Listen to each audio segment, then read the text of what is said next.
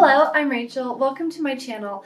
I make videos on natural living, plants, house plants, sometimes gardening, different little things. So if you like that kind of stuff, then please do stick around and hit the subscribe button. Today, I am going to be planting up this little bunny urn. It's really pretty darn cute. I think it would be adorable with a fern, but for this time of the year, and I was kind of thinking about maybe putting it on my patio, and I don't know, I thought I would do some succulents in here to start off with. And if you haven't seen my video from last week, or was it the week before? I don't know, where I had gotten a lot of succulents and a couple orchids from the clearance section at Lowe's.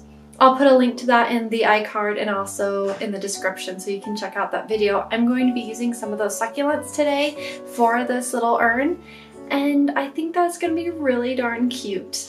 So I'm going to probably plant this outside, so you won't be able to hear me much. So I'm going to go ahead and tell you a little bit more about how I'm going to plant this up, because it's been pretty stormy out and I don't want to contend with the wind.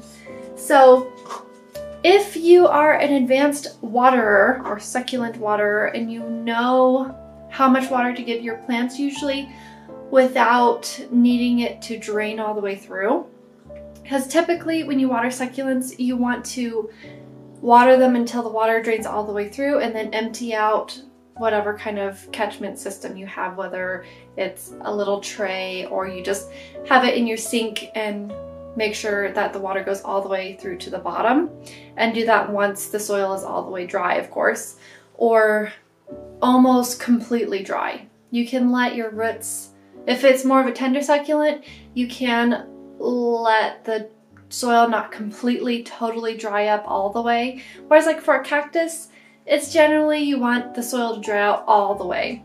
For me anyways, that's what has worked for me. But the easiest way to water them, of course, is all the way through. But if you have been watering succulents for a long time and you really know how much water to give them, and you're successful with watering plants without a hole in the bottom, then you don't really have to worry about this step. But for something like this where there is no hole, I sometimes, well, mostly for plants that aren't succulents, just because I'm not as good at giving them the less water, if that makes any sense. For some reason, I'm better at watering succulents in enclosed pots than non-succulents. I don't know why, but I will use it as basically a cover pot and just plant everything in these. I tend to find that as long as my roots are long enough, then they will go all the way to the bottom and they will soak up all that water, so I generally don't need to worry about it. It's just with regular houseplants, for some reason I have more problems with that because there's so much more varieties of them. Not that there aren't so many varieties of succulents, it's just I find that succulents tend to behave the same more than houseplants. So let's not waste any more time yammering, and I will show you how I am planting this up.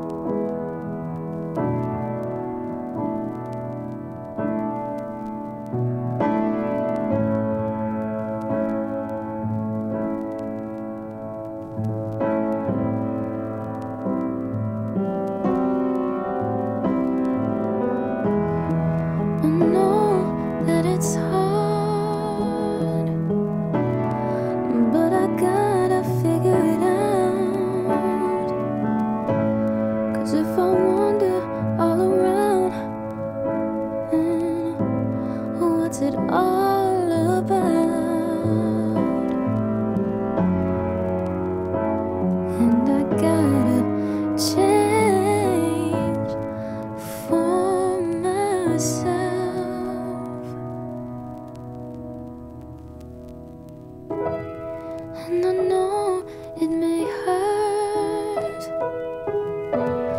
but it'll hurt me way more. And my mind may be wealthy, but my heart is poor. So I'll pour it out for you.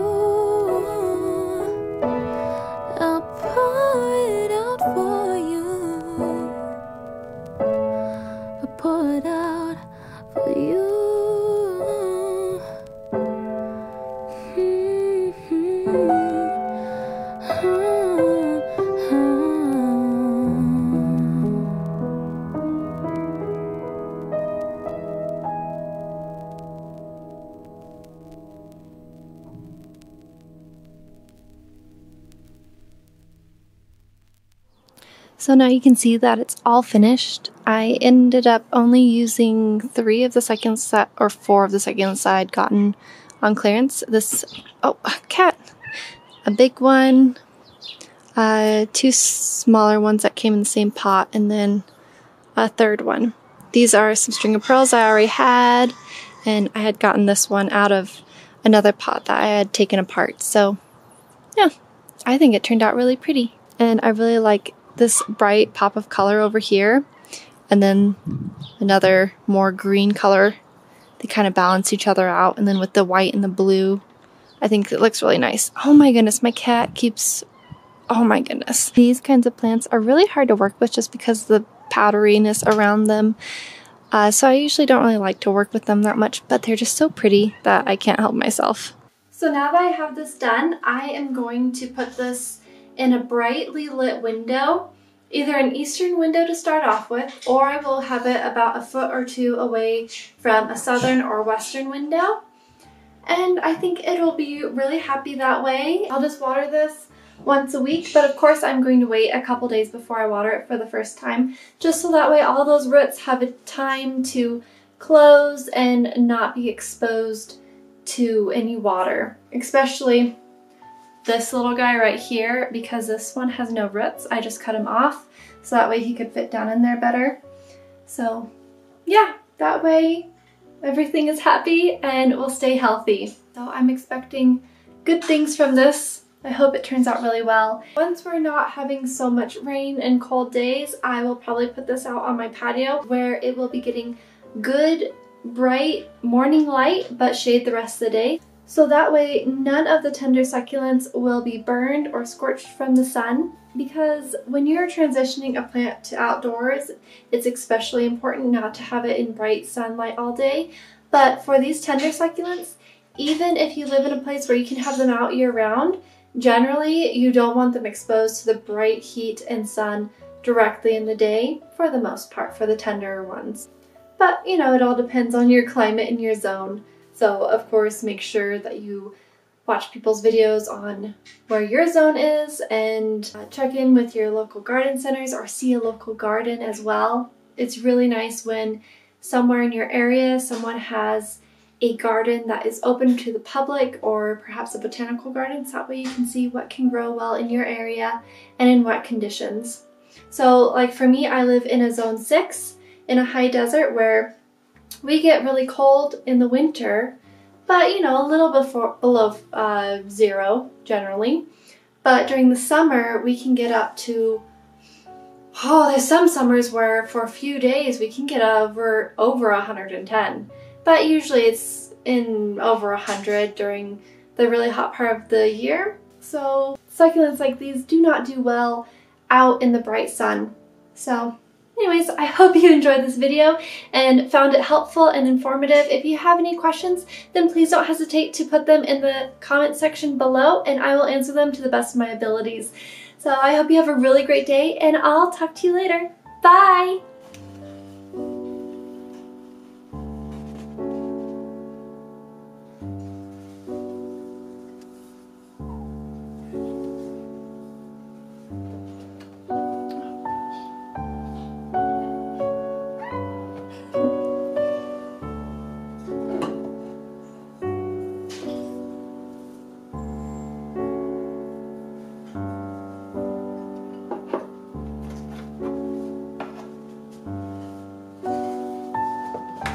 Oh my goodness, kitty. You're such a yeah, you are.